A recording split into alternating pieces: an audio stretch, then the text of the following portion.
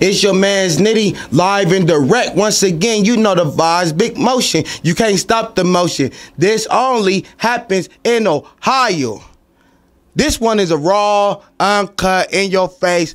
I'm gonna let you do the honors, baby. Who I'm rolling with right now? I go live right now without it. I go live right now without a, yeah, we live without a filter, all that. Dajsha Doll, Big Predator, my little daddy wet, yeah, my little daddy's gonna be 19. A couple days for, yeah. You looking real good, like you said, it ain't no filter, it ain't no makeup. What you see is what you get right now. You know, we did our lashes, we spiced it up a little bit, but other than that, we ain't got all that cakey ass.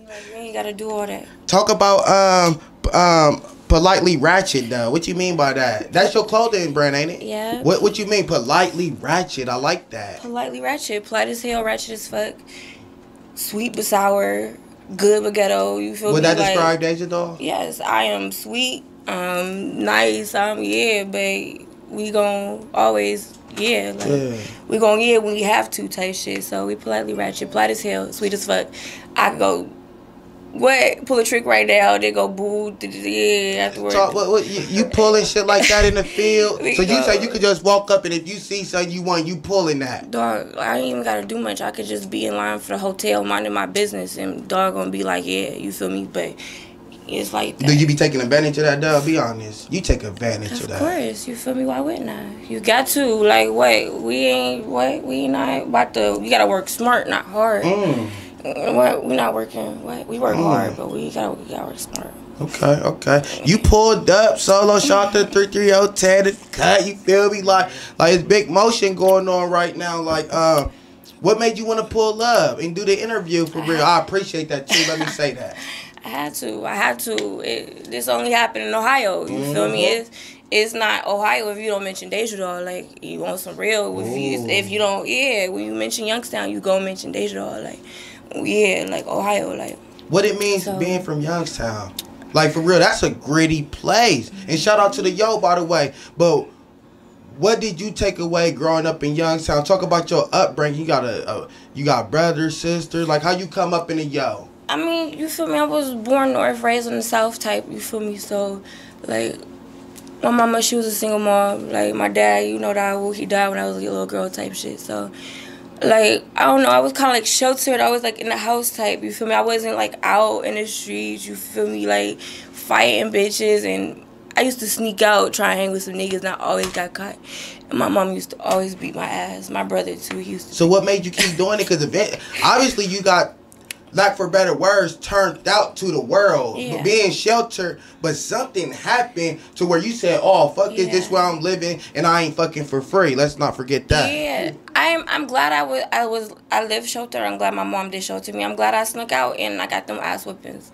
But when I was 18 type, you feel me, I met Shake. I wouldn't wait for, you feel me, I wouldn't wait for a year. I was with a pimp type shit, so. Right. You said that was the best thing that happened to you. Yes, it was like boot camp. That's wrong. Yes. But why? Like that's you. So you was submissive to him. Cause you got to give yourself to the. You get the game. But what made you do that, and why you feel like that was a good decision for you?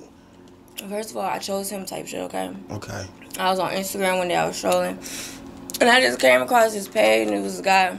He had these girls, and they all had the Shake tattoo, and they were just getting money, and it was pretty, and just you feel me? I just turned, like, I'm 18, fresh out of high school, like. Would you say a little bit naive?